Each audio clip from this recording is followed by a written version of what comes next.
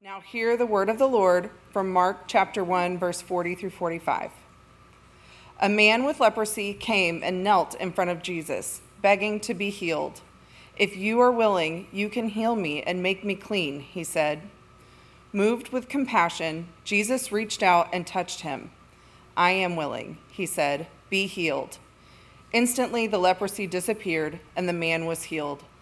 Then Jesus sent him on his way with a stern warning.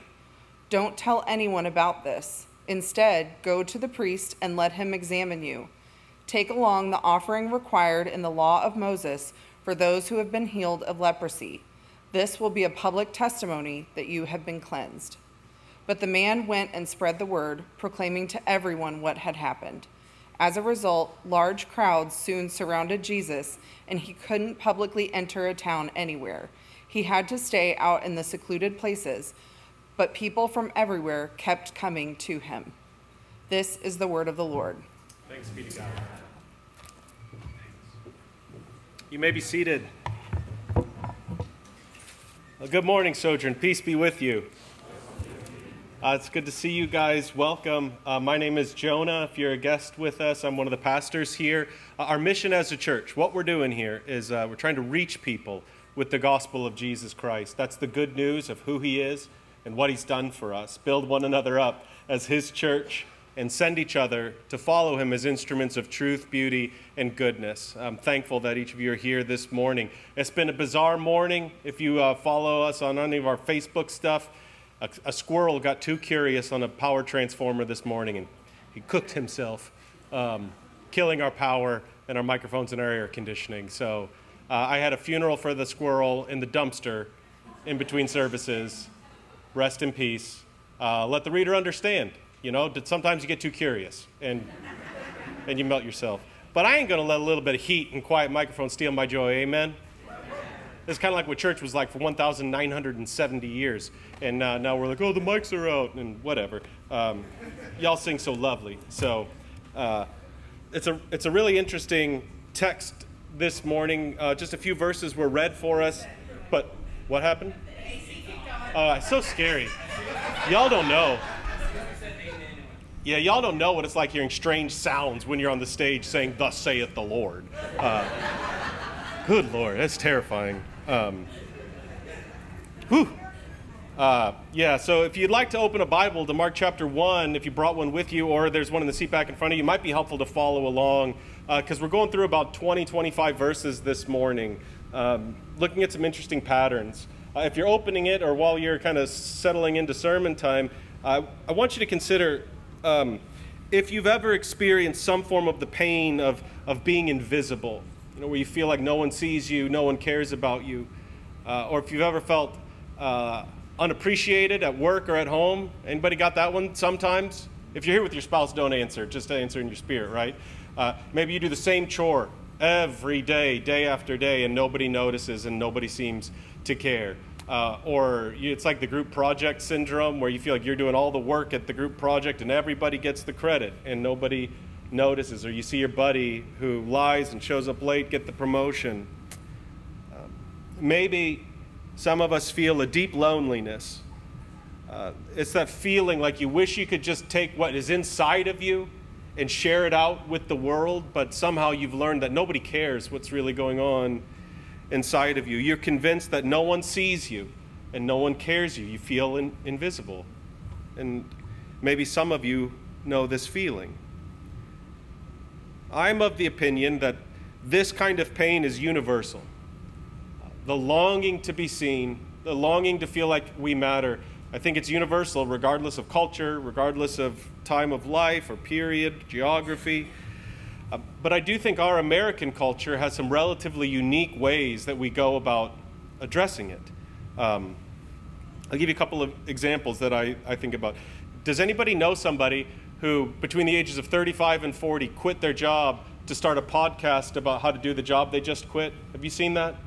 Have you seen how many 40-year-old people start a podcast? Do we really need another podcast? Have you noticed this new career that's becoming popular called social media influencer? What is that? It's where you get really popular on the internet telling people how they could live better, whether that's physically, with their health, with their decorating at home. Well, why do so many of us pull such long hours at work? And maybe you've believed the lie about quality time over quantity time. That's where I'm going to work all these long hours, but we'll make up for it with a really great vacation. My kids are 9, 8, and 4, and it's shocking to me how many of us already are investing thousands of dollars to travel all summer so that our 8 and 9-year-olds can get better at soccer or baseball. And not everybody, but a lot of folks in our church are between the ages of 35 and 45, and we've got a lot of kids. And universally, they say things like, we're so busy and we're so exhausted. The church feels like we're in a competition for every event because we're all so busy and so exhausted, and yet we still feel so unseen and so lonely, so we keep saying yes and doing more and doing more and doing more. For us, we Americans, we tend to think that the way to address our feelings of isolation and loneliness, our invisible lives, is to become impressive and important.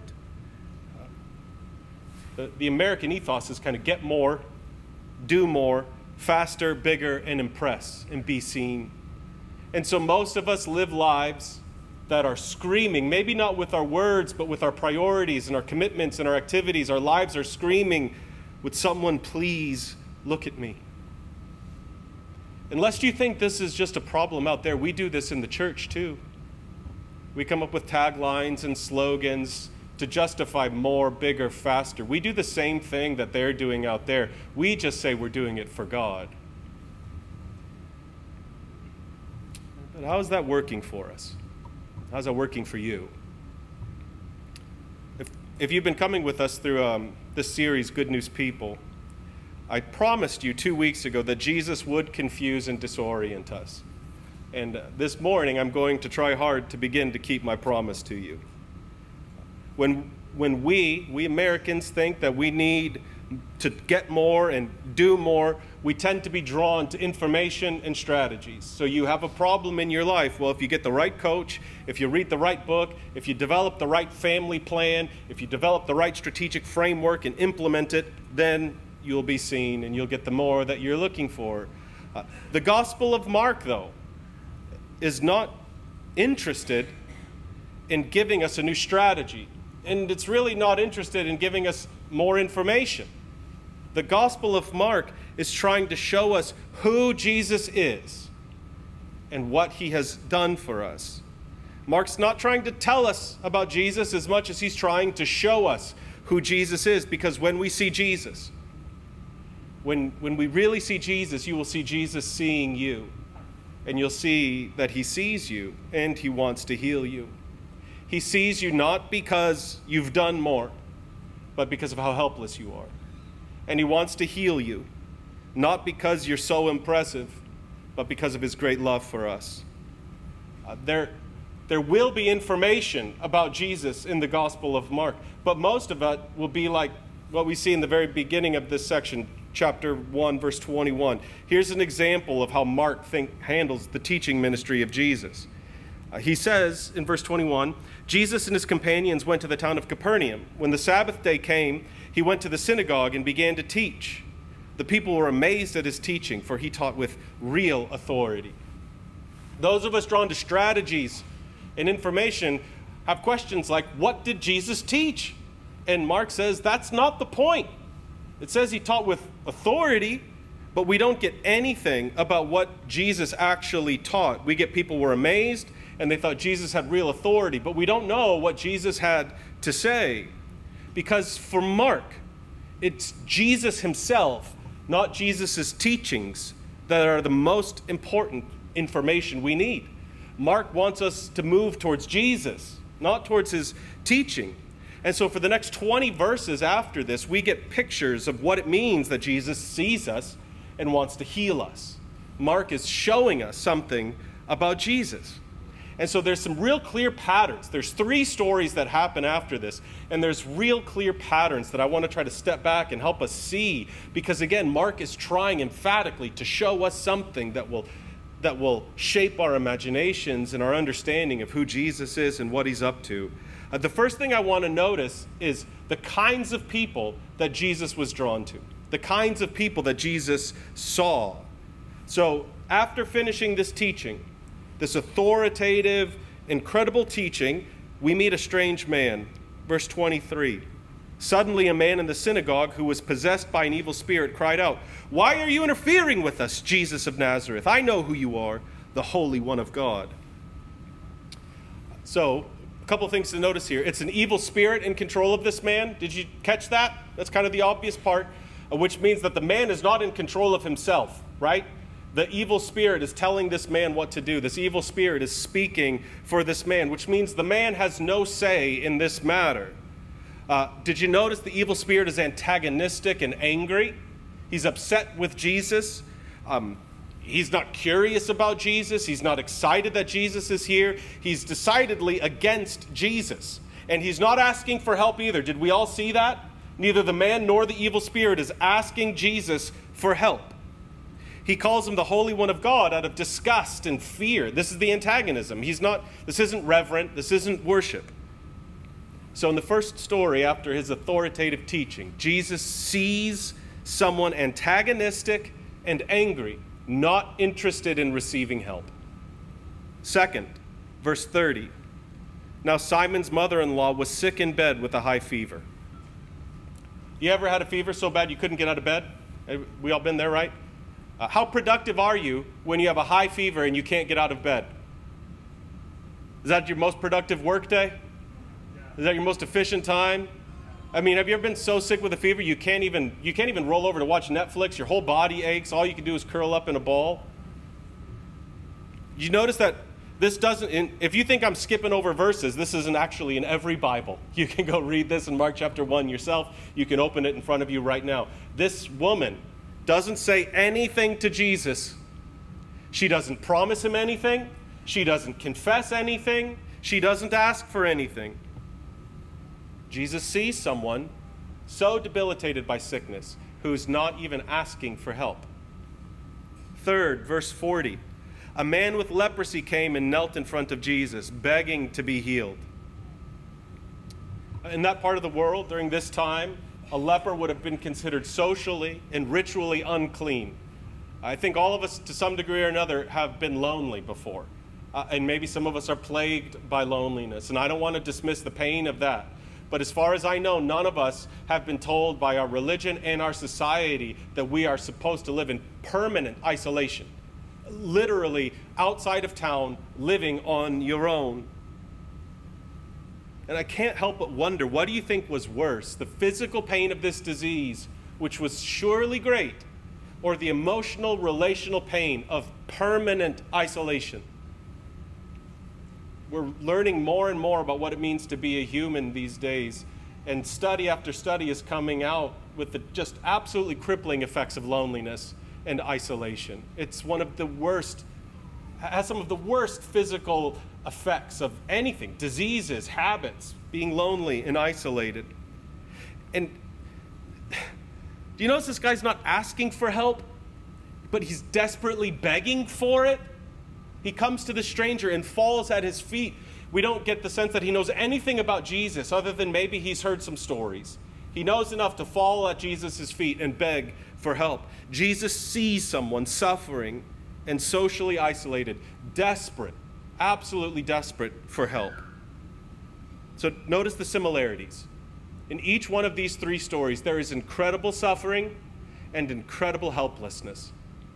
None of them were able to change their situations. Spiritually, physically, emotionally, socially, each of them in their own way was helpless to solve their problem. None of them knew much about Jesus. There's no evidence of deep faith here. One of them is antagonistic. One of them says nothing. The other, maybe someone's like, well, the leper looks like he has faith. The leper looks like he has desperation to me. He makes no grand confession. He doesn't say anything about Jesus. He falls at his feet begging for help. So what's Mark trying to do here?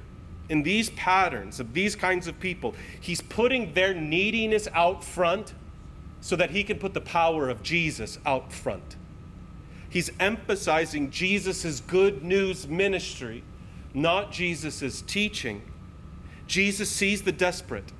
He sees the helpless. He sees the suffering. He sees the angry. He sees the antagonistic. And if he sees all of these kinds of people, even when they don't know anything about him, even when they're not asking anything of him, might he see you too?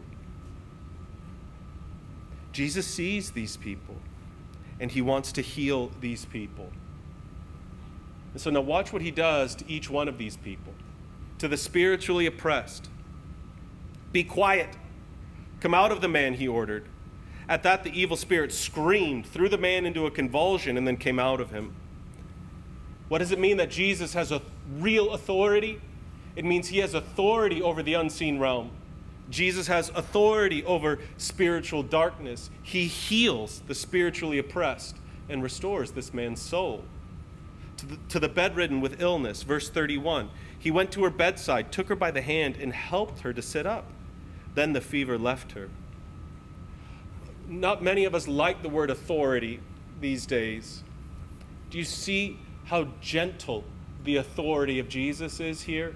How different that is than what we think of as authority? What does authority look like for Jesus? He takes this woman by the hand, helpless and needy, and he helps her to sit up.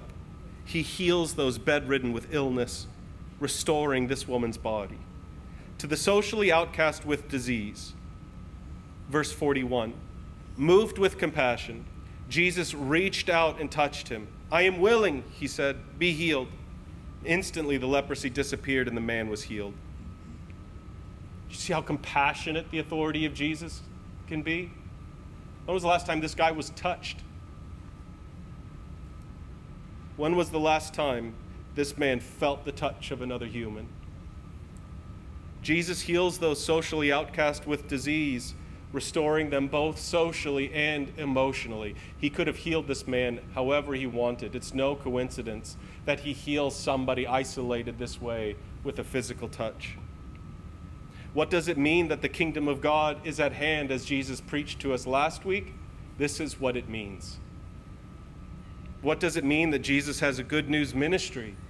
It means that he has come to see you and heal you, and to heal all that you are, all that makes you a human, physically, spiritually, socially. He sees you and he wants to heal you. Jesus' ministry is good news for those who are physically, socially, emotionally, and spiritually downtrodden. And so it may be a question for you to consider later this afternoon, to chew on. It's a simple question, but a profound, and it's a dangerous question. How do you need to be healed? How do you long to be healed? Is it your isolation and loneliness? Is it maybe it's physical pain. It feels like unending physical pain. Maybe it's disease. Maybe it's spiritual doctrine or spiritual darkness or oppression. How do you need to be healed? I really hope you can see that it was not faith or obedience or being impressive or productivity that made these people worthy of Jesus' attention. What made them worthy of Jesus' attention was their neediness and their helplessness. And so for us, maybe the way to get what we want is not, in fact, to do more or to be more or to impress more. I want you to know that whatever ails you, whatever you bring with you this morning, Jesus sees you. If you're here and you are angry with him, I want you to know Jesus sees you and he knows your pain. If you're here and you're sick, you feel unable to even speak a word to him, he sees you and he knows your pain. If you're lonely, if you're desperate, if you're at the end of your rope, he sees you and he knows your pain. I don't know what you came expecting this morning.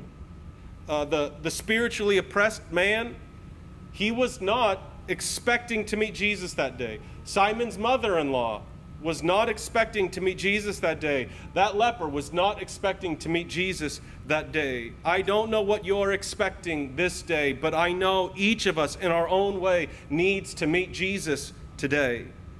We need to hear him say to each of us in our own ways, be clean, sit up. We need him to touch us and remind us that we are not alone. These stories are showing us what it means that God is near, what good news ministry looks like. And there's one more pattern in each of these stories that makes me think we might just be in the perfect spot to meet Jesus too. And if this doesn't confuse you, I just pay closer attention and wake up, because this is not how we work. Huge crowds bring more demon-possessed people to Jesus. Why? Well, what do you do after you eat at a great restaurant? You put it on Instagram or Twitter, or you call somebody, and then the next day more people show up, right? If somebody you knew was demon-possessed and they were healed, you would tell other people about what happened. And so more demon-possessed people show up to Jesus. Verse 34, Jesus cast out many demons, but because the demons knew who he was, he did not allow them to speak. What would have happened if they spoke? They would say, Jesus is the Son of God. Doesn't that seem like the kind of thing that we think Jesus would want people to know? Jesus does not seem to be interested in more, bigger, faster. You will not find Jesus pursuing more, bigger, faster in any of the Gospels. After those healings, verse 35, Jesus got up and went out to an isolated place to pray. What would you do if there was a line out the door for a service you were performing? Probably increase prices and put it on social media. Isn't that what we would do? Something must be going well. Healthy things grow. We've said that for years at Sojourn. Things are growing. Line is out the door. What does Jesus do? He goes out into the woods and prays. The disciples have to go on a manhunt for him. And they, in essence, say, Jesus, look at all these people. Everything's working. Everyone's looking for you. There's a line out the door. Verse 38, we must go to other towns. This is why I came. So he traveled throughout the region of Galilee. Jesus is not interested in building an impressive platform or larger crowds. With a line out the door, Jesus isolates himself to pray and chooses to go somewhere else where he's less known. After healing the man with leprosy, Jesus warns this man, don't tell anyone about this. Go to the priest and let him examine you. Don't tell anyone. But the man didn't listen. Soon, huge crowds surrounded Jesus. Verse 45 says he couldn't publicly enter a town anywhere, so he spent his ministry living in secluded places, camping out alone in the wilderness. This is what Jesus did with his growing fame. Verse 45, he had to stay out in the secluded places. What I want you to see is the peculiar, unexpected, confusing, downward mobility of Jesus of Nazareth. Downward mobility. The more popular Jesus became, the further he went into the woods. The more the important people wanted to be with him. Don't we just so badly want the important people to come? Don't we want the important people in our house? Don't we mark the successes of our lives by how influential we've become? But the more that the important people wanted to spend time with Jesus, the more he spent time with the diseased and the poor and the suffering. The peculiar downward mobility of Jesus of Nazareth. If you feel unimportant this morning, if you feel unimpressive this morning, if you feel unseen this morning, I want you to know those are Jesus' favorite people. Those are the people that he chooses to be with. If you feel yourself in the wilderness of life, uncertain where you are or what you're doing, uncertain of how it could have all come to this, I want you to know the wilderness happens to be Jesus' favorite place. There's all kinds of tensions here in this story, if you're paying a little bit of attention. And I'm not going to resolve any of them for you, because Mark is not resolving them for us. I'll just say a couple of things. Maybe you're like, what tensions are you talking about? Well, just the fact that Jesus keeps saying, don't tell anybody what I'm up to. You want some more? Anybody want one more tension? Can I give you one to make everybody uncomfortable? Anybody? Yep, one? Okay. A mentor asked me this one time. So these diseased people get healed, right? We're Christians. We're supposed to be cooking all the time. All these needy people out there. The mission of God. Go, go, go, go. You ever felt that? If you've been coming to our church, you felt that. I'll just tell you, because we've been that church. Jesus heals a leper. Diseased people come. And I had a spiritual father ask me one time, he said, what do you think it was like to be the next leper in line when Jesus said he was done healing for the day? Do you know how many people in these crowds were left unhealed? Some of you are angry this morning because you have yet to be healed. And that's a tension that Mark gives to us. And Jesus says, don't tell them who I am. Don't tell them what I've done. There will be resolution eventually, but not yet. And it's worthy of our reflection to sit and feel this discomfort. And maybe consider, what is this revealing to us about the nature of God's mission? What is it that God is up to? What do these stories say to us about our desire to be seen? I want you to know that the longing to be seen or to feel like you have a significant life or that you're a consequential person is quite human. That's not bad and it's not wrong. But I think we have to wrestle with, who is it that we want to be seen by? Who is it that we're trying to get to see us? It's not wrong to want to be seen, but might we be trying to get to places that Jesus is not interested in? I just want you to consider that maybe Jesus is not found on the impressive stage, and maybe Jesus is not found with the important people. Maybe Jesus is not found in the spotlight, but he's found in the secluded places. So this morning, if you feel your neediness, if you know that something ails you, then you have all that you need to meet Jesus. You have all that you need. So how do you need to be healed? However you answer that, the invitation is the same. Come to Jesus. Confess your neediness to him. Confess your anger to him, your desperation, but come to Jesus. Who do you know that needs to be healed? Who do you know that could use just a taste of good news? Well, guess who gets to go to them and share good news? You do. Just like Jesus came to you with good news. Jesus sees you. No matter where you are this morning, Jesus sees you and he wants to heal you. Amen. If you're willing and able, please stand with me and we'll pray.